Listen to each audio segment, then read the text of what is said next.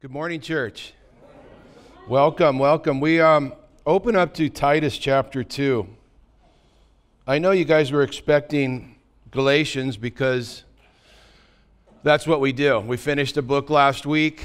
We will be going into Galatians next week, but I just figured I'd take this opportunity between books to do a prophecy update on what's going on around the world and just to let you know how close we are to Jesus' coming. Now, I know you guys hear me say that all the time, but we are closer than ever before, amen? And we're even closer than when I said we're closer. So, we're close. And as we look at some of the things that are going around today, we see that. And we're going to look at some scriptures that is our hope. And we're going to look at some scriptures that once we look at them, we're going to say, that's getting into place right now. So, let's look at Titus chapter 2, verse 13. Looking for that blessed hope and glorious appearing of the great God and our Savior, Jesus Christ. We could just close up in prayer right there, but let's open up in prayer. Lord, we thank you that we are looking forward to your glorious appearing in the clouds to take us out of this place. But until then, Lord, help us be about the Father's business.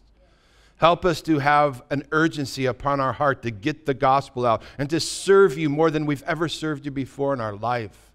Lord, bless this time as we look into prophecy and stir our hearts. We ask all this in Jesus' name. Amen. Looking for the blessed hope. Jesus is our blessed hope and the glorious appearing, not the coming, not the second coming, that's different, but the glorious appearing. That's when he descends from heaven to shout, the voice of an archangel, the sound of the trump. He comes to the clouds and he calls his church out of here. We call it the rapture of the church. The glorious appearing of our great God and our Savior, Jesus Christ. Is he your Savior today? It's important. You need to have that stuff put in place today.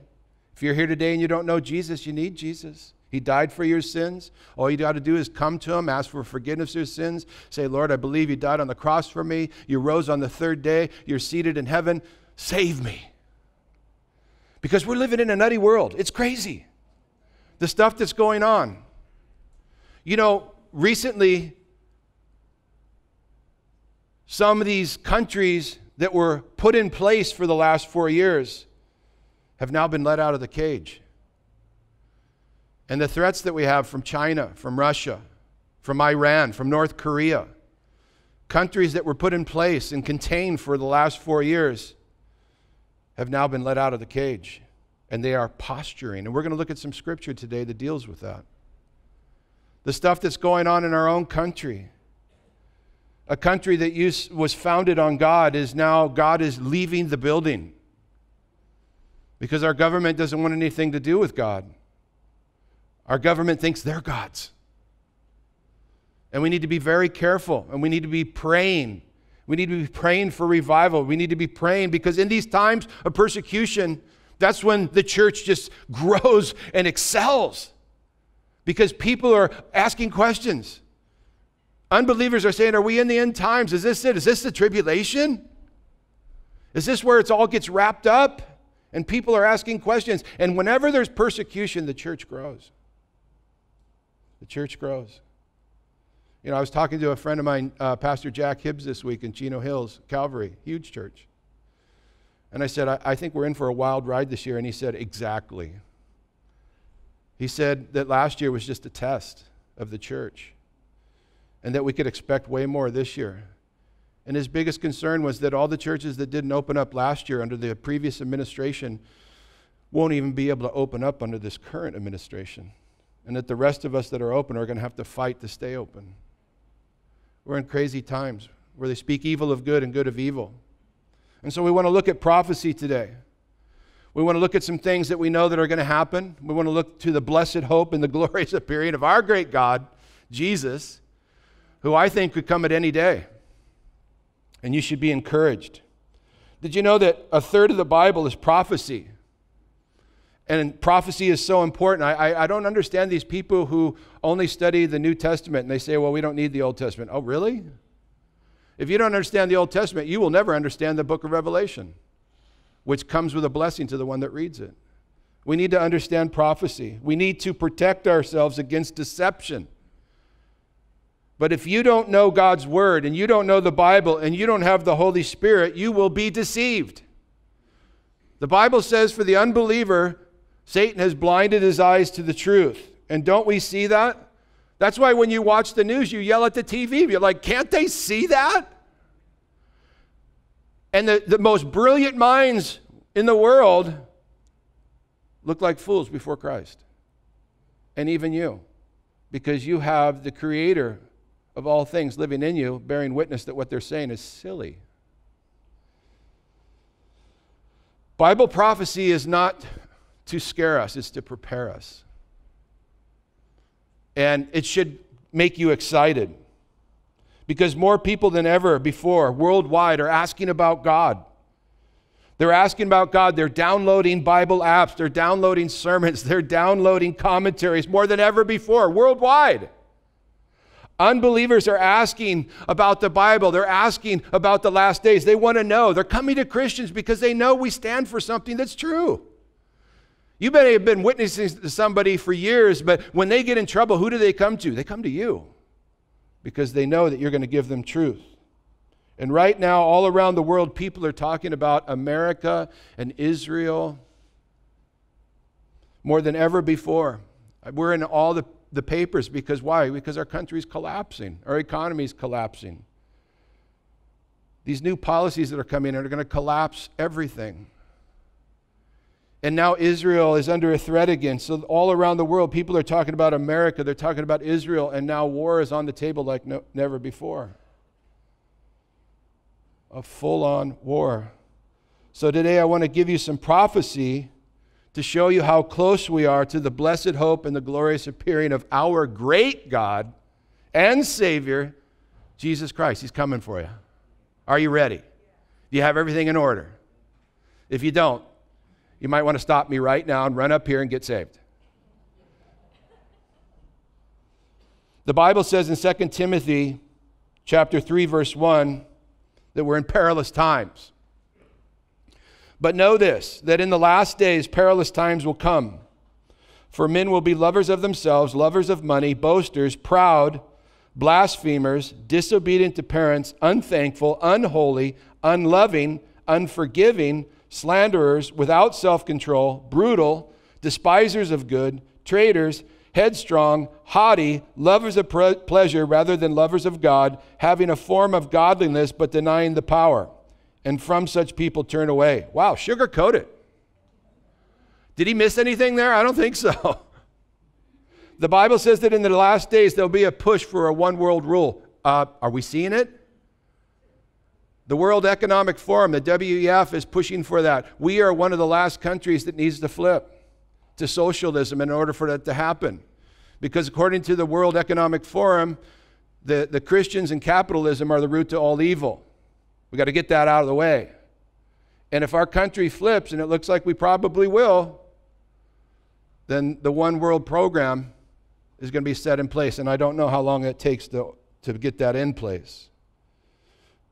And then we know that God will take his church out, and God will pour out his wrath on a Christ-rejecting world for 7 years. So comfort one another with that. You say, what kind of comfort is that? It's the best. Why? Because we're not going to be here. We're not going to be here. We are not looking for the wrath of God. We are not looking for the tribulation. We are not looking for the Antichrist. We're looking for Jesus Christ and his glorious appearing to call us out of this place. In Luke 21:36, I'm going to go through a lot of verses. Don't try to turn there. Just, if you're taking notes, write them down, read them later, because I know I'm going to be late today, and I got a lot to say. Luke 21:36, Jesus says to his disciples pertaining to the tribulation, telling them all the things that were going to happen. He says this, he says, watch therefore. Are you watching? Are you discerning the times and the seasons? No man knows the hour, But do you see everything getting in place? He says, watch therefore and pray always that you may be counted worthy to escape all these things that will come to pass and stand before the Son of Man. So how am I accounted worthy to escape the tribulation? Know Jesus Christ personally as your Lord and Savior. Paul, when he was in Thessalonica, he was only there 3 weeks. And it blows me away because he taught them in 3 weeks. He gave them the gospel. They got saved. And then he taught them about the rapture. He taught them about the tribulation. He taught them about the Antichrist, the second coming. He taught them all these things. And I thought, man, 3-week-old Christians.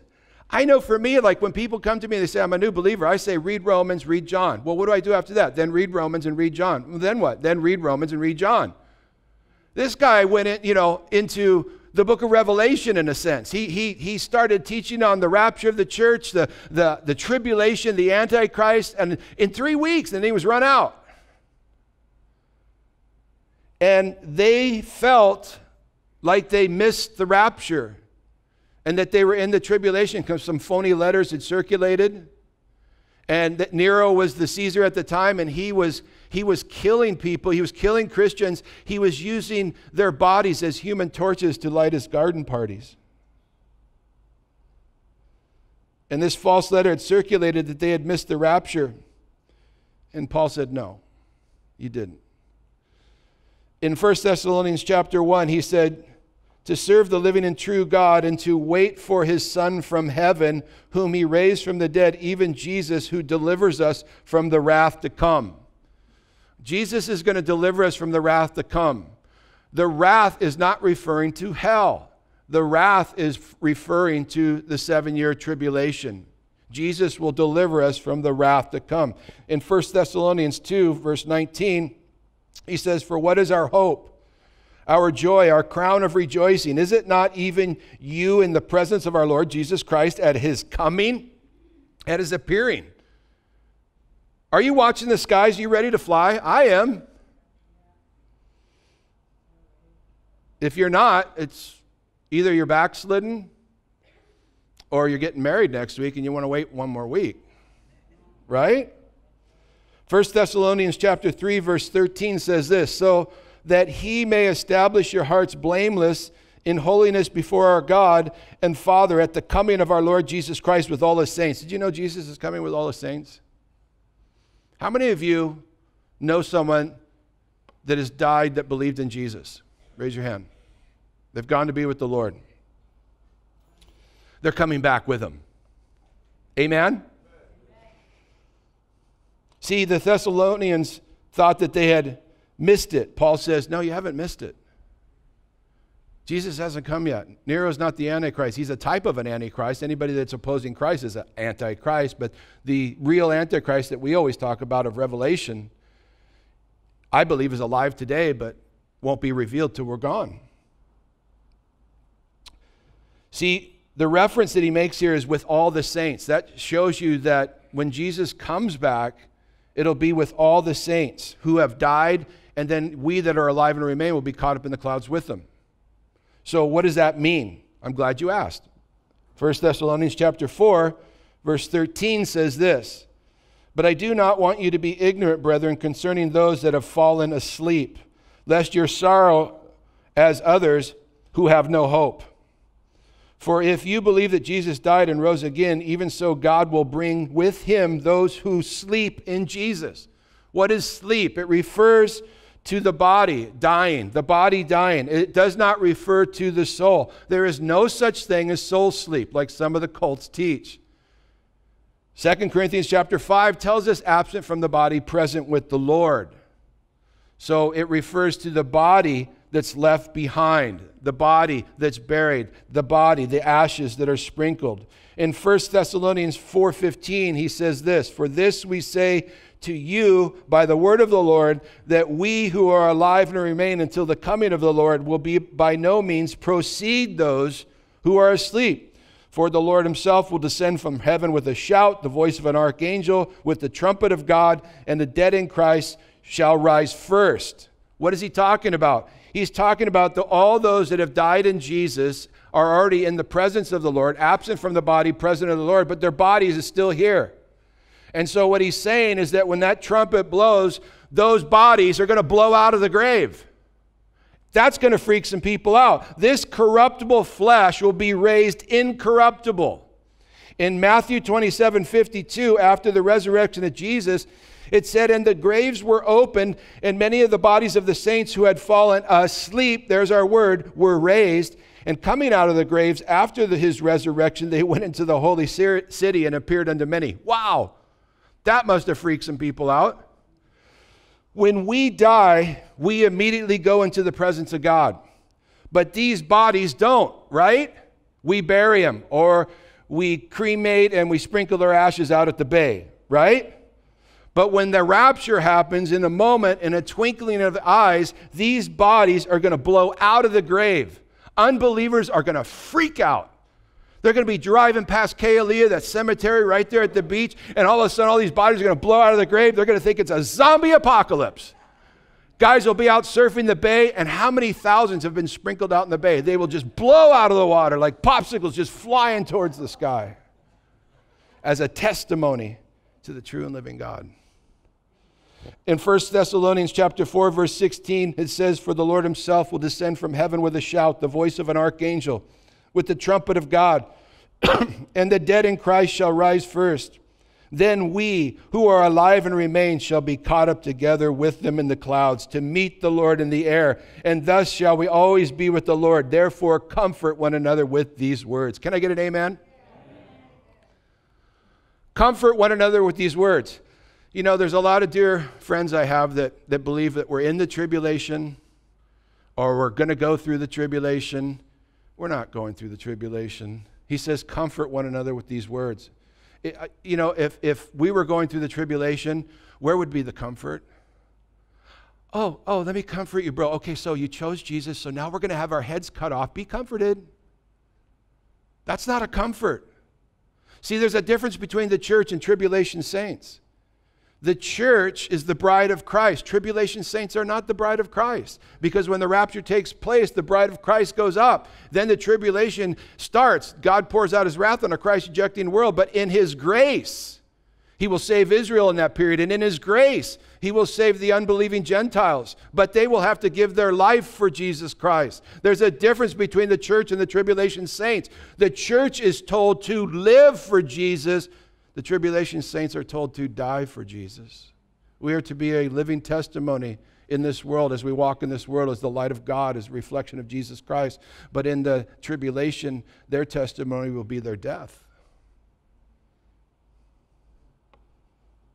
So my question to you today is, do you know Jesus? Are you saved? If the Lord came today, would you go? Because you need to understand that once the church is taken off this earth, all hell is going to break loose.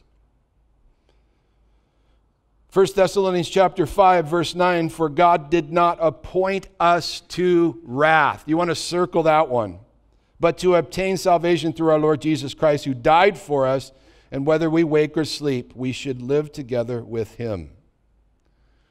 In 2 Thessalonians chapter 2, Paul has to comfort the Thessalonians because a false letter had circulated that they missed the rapture and they were in the tribulation and that Nero was the Antichrist. And Paul says, no. He says the church has to be gone for the Antichrist to be revealed. And if you want to know if the Antichrist is on the earth today, we will be taken out and then he'll be revealed. But I believe he's alive. I really do. That's how close I think we are. Right now, the Holy Spirit is restraining evil. You're probably thinking, if the Holy Spirit's restraining evil, he's not doing a very good job.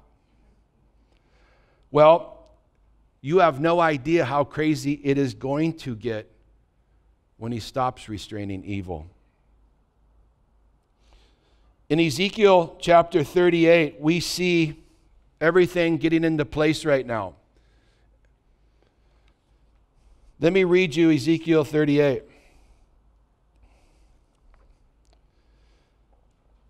God says to Ezekiel, this is another message that came to me from the Lord. And so the Lord is speaking to Ezekiel. He says, Son of man, turn and face Gog in the land of Magog.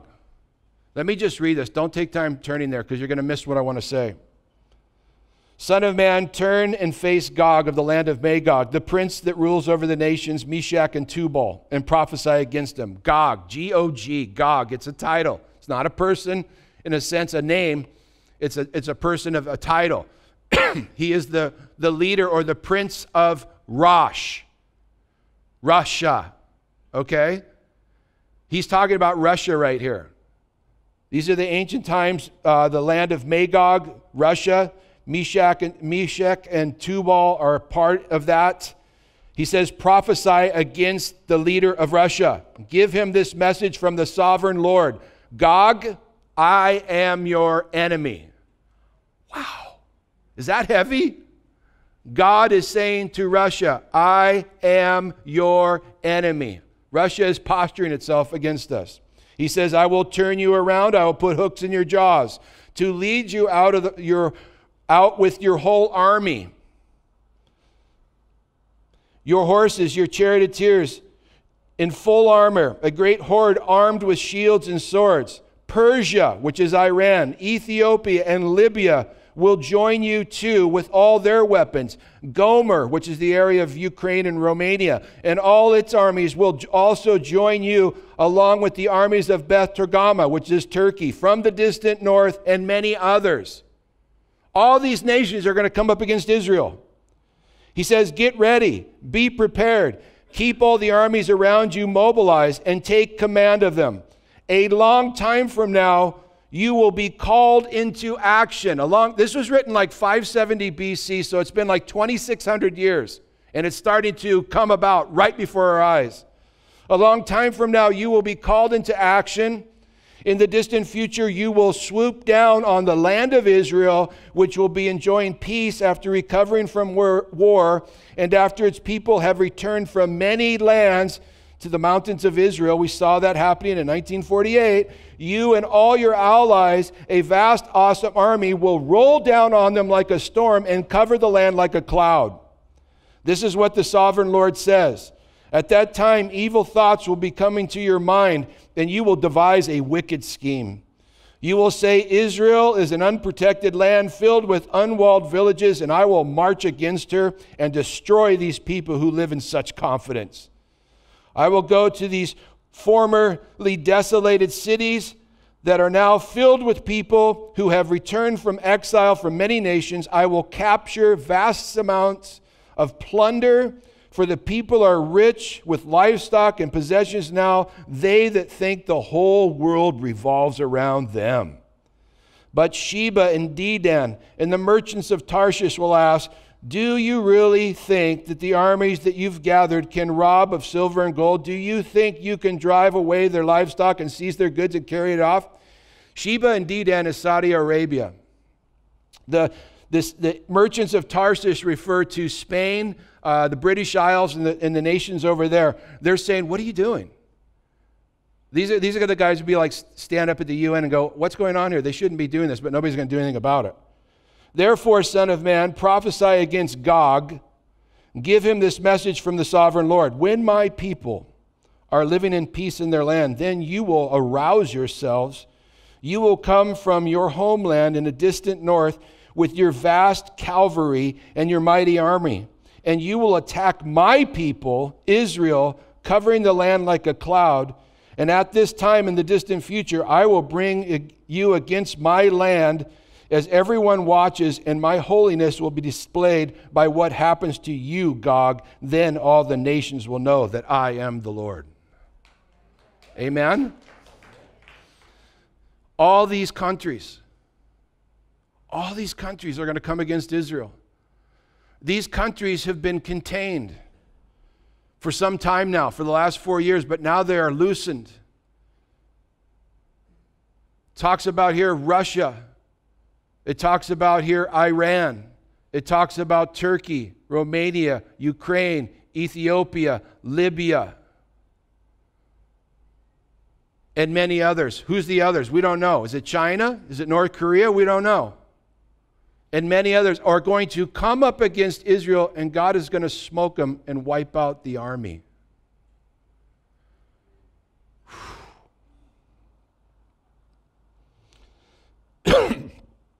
Excuse me. Gog is a title of a world leader who has absolute power.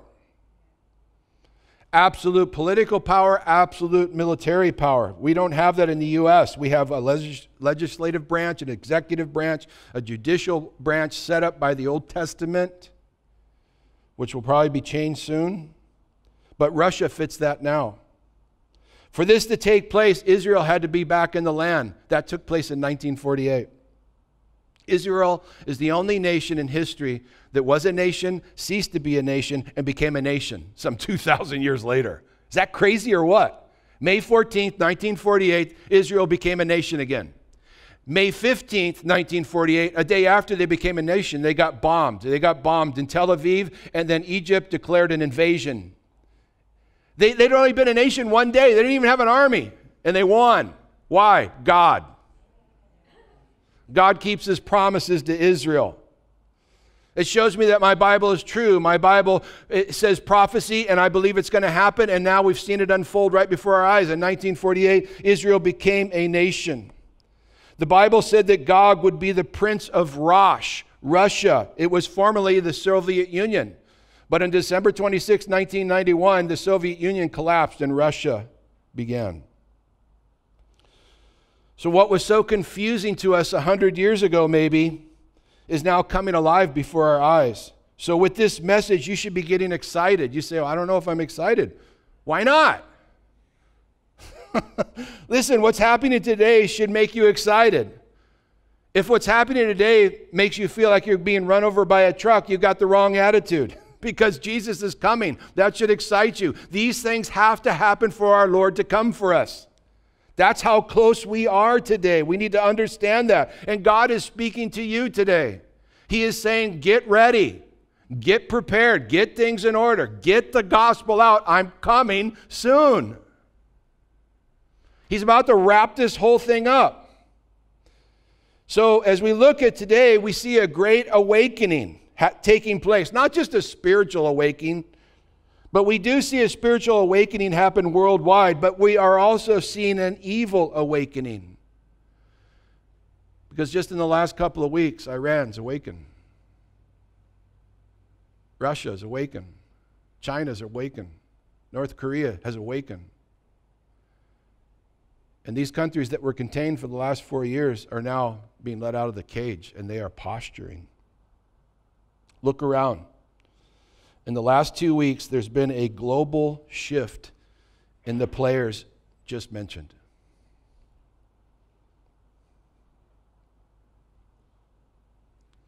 Good news, God's in control. Jesus is on the throne. God is shaking up our world. And through the shaking, people get saved.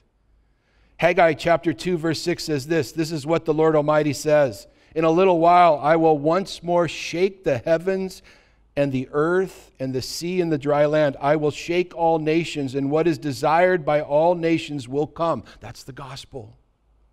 And I will fill this house with glory. That's his temple, says the Lord God Almighty. He is shaking us up. And when he shakes us up, people get saved. How many people got saved last year? Worldwide. Crazy. Even in Muslim countries. Record-breaking Bible apps, commentaries, sermons being downloaded in Muslim countries. Jesus is coming. He shakes us up. God knows what's going on in our nation. And there's a healthy and much-needed division taking place in what we call church today. We are starting to see who's really his. A lot of churches have buckled in this last year. Never to be open again. Others have complied to political correction, bowed down to government control, want to be politically correct. Churches are switching to embrace homosexuality, abortion. And God is bringing a healthy and much needed division to take place so you and I know who's really his. Hebrews chapter verse 28 says, therefore, since we are receiving a kingdom which cannot be shaken, isn't that awesome? Our kingdom can't be shaken. We just read in Haggai that he's going to shake up the world. But our kingdom can't be shaken. Let us have grace by which we may serve God acceptably with reverence and godly fear, for our God is a consuming fire. God says you don't need to be shaken. He says, I got you. Now, some of us, we're Christians, we're human, we get a little shaken, we get a little rattled. God says, calm down, I got you. You're going to be okay. You got to keep telling yourself that. We forget. We forget who's on the throne sometimes. And sometimes we need to get off that throne and stop trying to control everything in our life. Give it to Jesus.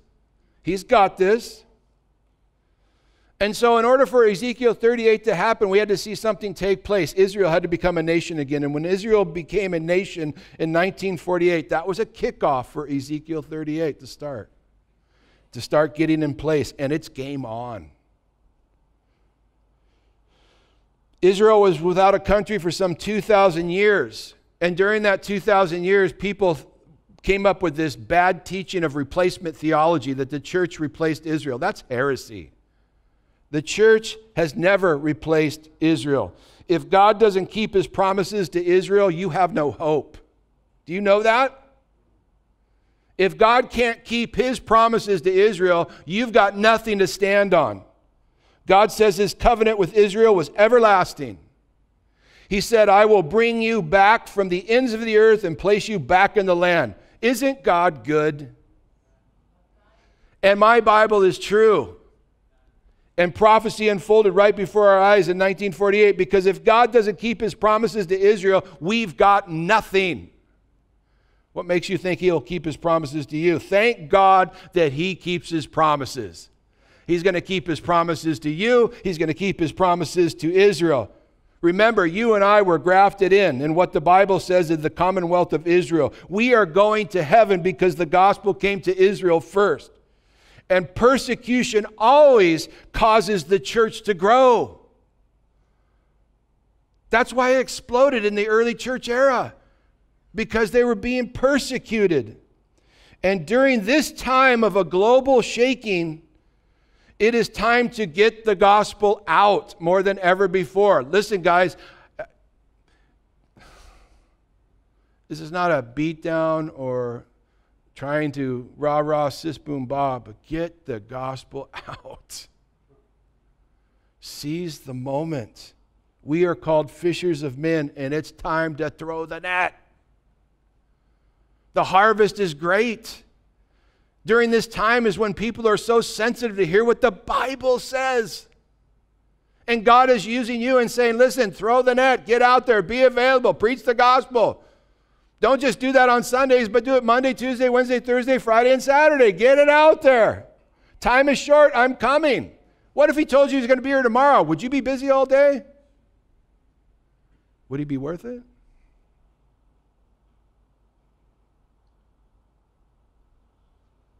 Persecution brings revival. Remember the lockdown? We all shut down because we didn't know what we were up against, and we were just concerned. We're trying to be good Christians. And then when we realized it was turning more into a political thing and the numbers weren't adding up, and we opened back up, and we just said, listen, we're not going to shut this down again. This is crazy.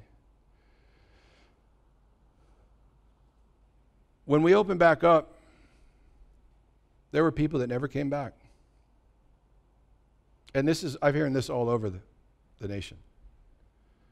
And I understand if they have health issues, I get that. That stay home, watch it on TV.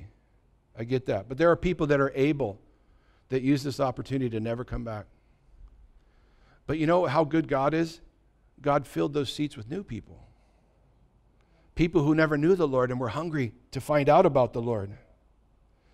And I don't know if you remember, we've been doing a lot of altar calls and people have been getting saved like crazy. And I remember a couple months ago when we did an altar call and we asked people to get up out of their seats and come forward. Both services, this whole front area was filled with people that wanted to be saved. Filled. And 2 weeks later, we did a baptism, and it was the biggest baptism we ever done in the history of our church. People just kept coming and coming and coming and coming. What is that? That's nothing that we did. We're just a bunch of knuckleheads. It's what God did. Revival. Revival is coming. God is on the move. People are getting saved. And he's saying to you and me, get out there, throw the net, get busy. Well, I don't know what to say. I don't know how to deal. Just get there, get in the zone. He'll do the rest. Just be available. We saw so many people get saved in the Philippines on missions trips. Listen, this is how easy spreading the gospel is. I used to say to people, you could go into the Philippines, into a city, and sneeze, and people would get saved. So you just get out there and sneeze. I don't know how to say it. Doesn't matter. Just get out there and throw the net. We need to understand something. In America, as we know it, is falling apart. Don't kid yourself. We're not the America that we used to be. We're falling apart. And we need to seize this opportunity to get the gospel out. America went from a year ago of being powerful, prosperous, full of success and freedom, to crippling fear, confusion, a destroyed economy, a loss of liberty and freedom in just a short time. Our nation failed to look up, and America as we know it is no more. The Biden administration announced that the troops in Washington would not be going home, that they would remain till March. One congressman said, it is to induce fear into the populace and to display an administrative no-nonsense willingness to use military powers against its citizens. On Inauguration Day, I don't know if you noticed, but there wasn't anybody there. It was replaced with fences, walls put up all around the building, razor wire on top, thousands of military armed troops surrounding the perimeter, no citizens, first time in the history of our nation. The Biden administration is working as we speak to ensure that no other party will ever get into office. According to one congressman, the recounting of illegal votes is evidence that there will be no voting integrity in the future. He said, we are headed to a socialistic member of a globalist state. National policies are now being exchanged for socialism. Human rights is the number one prevailing argument in human rights right now is the gay agenda. The Constitution is being changed as we speak. The policies that they're putting in place are anti-God.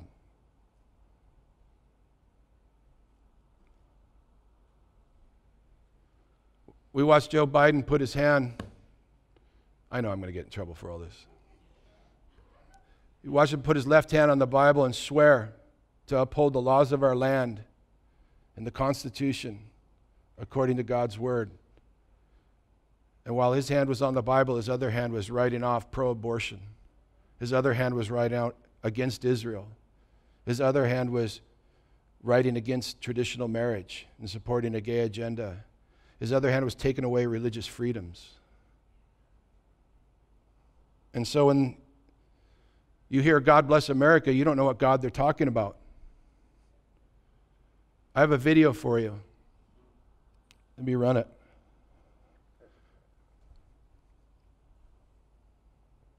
This is opening Congress. We ask it in the name of the monotheistic God, Brahma, and God known by many names, by many different faiths.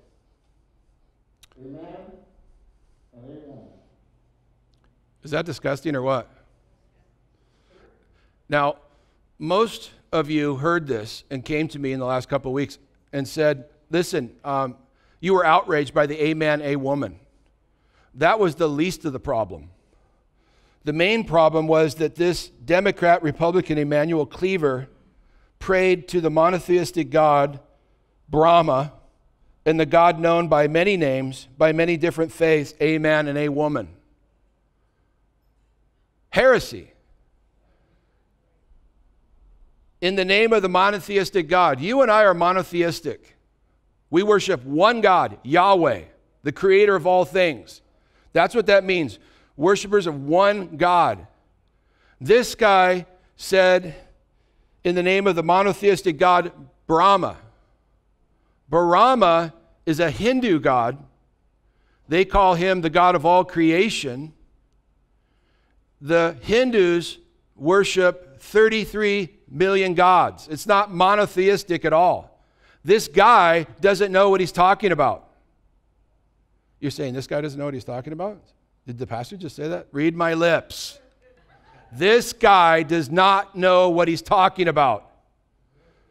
He has just created the biggest act of treason against the God of heavens by calling the God of heavens Brahma. This is an outrage. I'll show you who Brahma is if we have that picture. Brahma is a multi-faced, multi-armed God that was made by man's hands and has to be taken care of by man's hands, has to be polished by man's hands. Our God created man. He is not Brahma.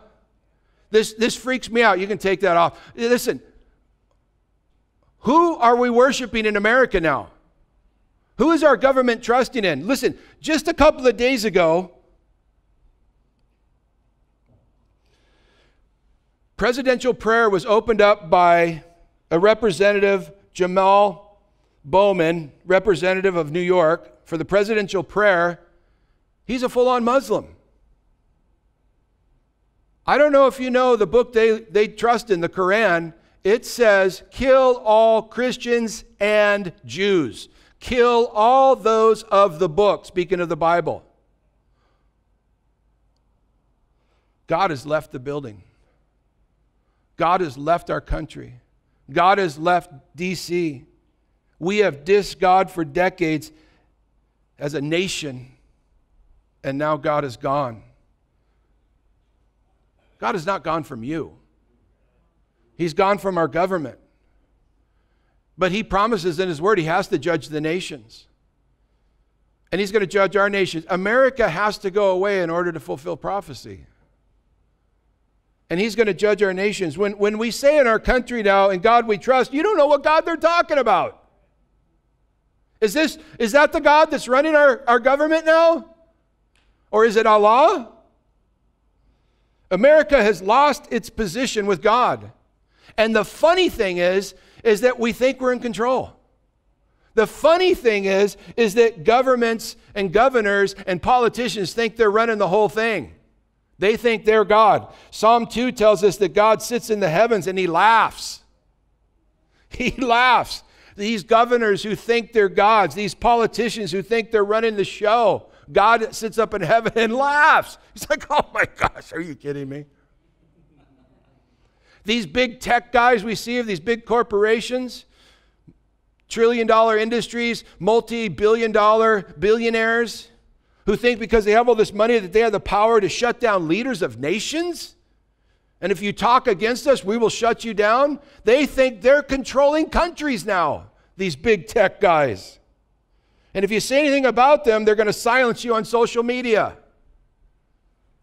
They're already silencing leaders of nations. These guys like the owners of Google, the Zuckerbergs, Facebook, Dorsey, Twitter, Bill Gates. Bill Gates thinks he's running the show. Bill Gates thinks he's managing the world because he's so rich. Him and his wife are so against Christians. His wife wears an upside-down cross to antagonize Christians. Bill Gates thinks that we need to get rid of some people on this planet in order for the rest of us to be able to have a sustained life. And his whole goal is to remove some of the population down to a more acceptable number. Well, Bill, guess what? Don't waste all your time and money on it. God's going to do it for free.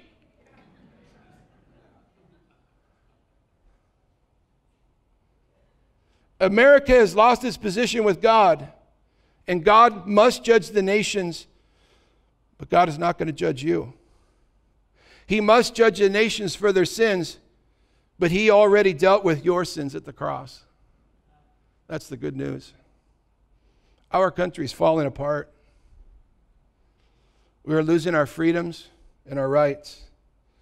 But through the persecution, the church will grow. Why? Because God is on the move. God is on the move. We may not have America anymore, but we have God. And the gates of hell shall not prevail against the church. Amen? Father, we thank you for this time, Lord. awakening us, opening our eyes to see what's going on, showing us how close you are. Lord, help us to be faithful. Lord, empower us by the Holy Spirit to be strengthened, to move in your power, to see people get saved. Lord, we need a filling. We need your power. We need your grace. We need wisdom from above. Give us a hunger for your word and a desire to be on our knees to talk to you.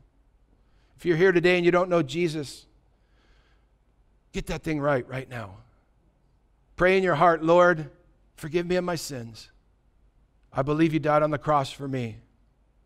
I believe you rose from the dead 3 days later. Jesus, save me now. If you just prayed that in your heart, you're a child of God. Now go out and move in the power of the Holy Spirit. In Jesus' name, and all God's people said, amen. God bless you guys.